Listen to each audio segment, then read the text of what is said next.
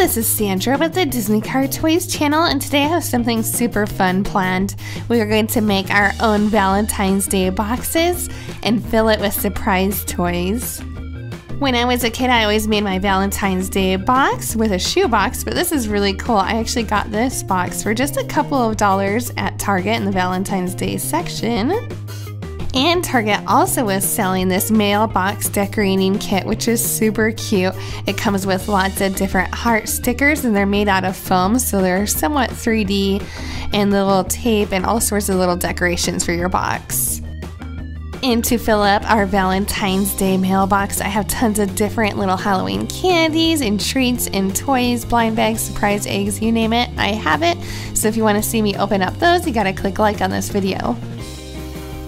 So let's take a look and see what came with our kit. We have this nice little tape which goes on the side of the box, all of these heart stickers, and this little border which goes on top with these little stickers. So let's begin. I'm just going to stick the little sticky tape right at the bottom of this cute little heart cutout, and this will stick on the side.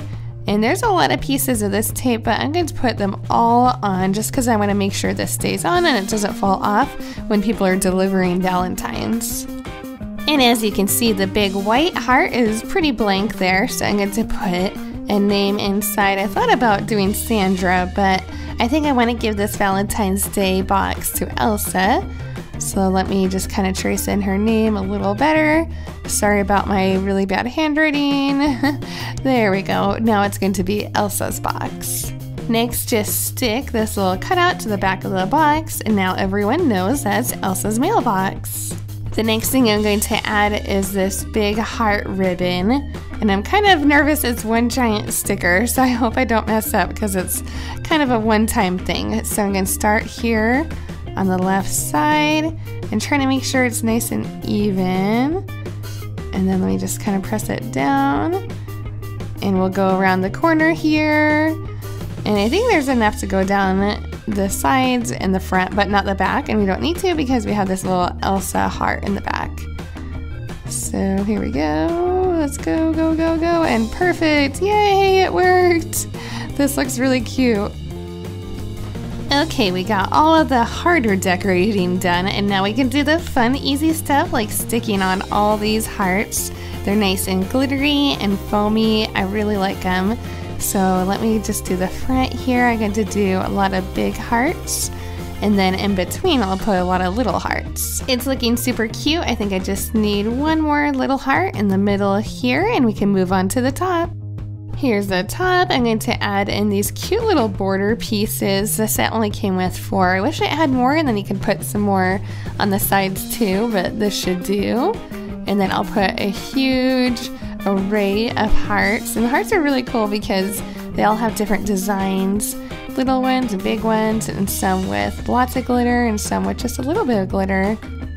And now I can move on to decorating the sides. For this one, I'll just put 2 big hearts, and then I'll put little hearts just off to the side.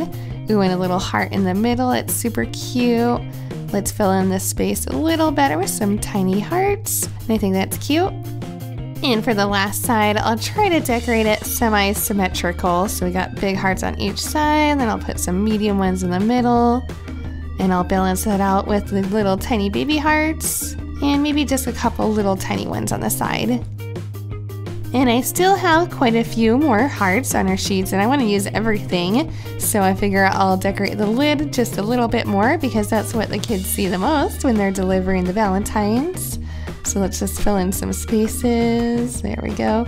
The glittery ones are super glittery, but luckily the glitter stays on pretty well too, so it hasn't made too much of a mess. So I think we are all done. I ran out of stickers, so that's pretty much all I have to decorate with.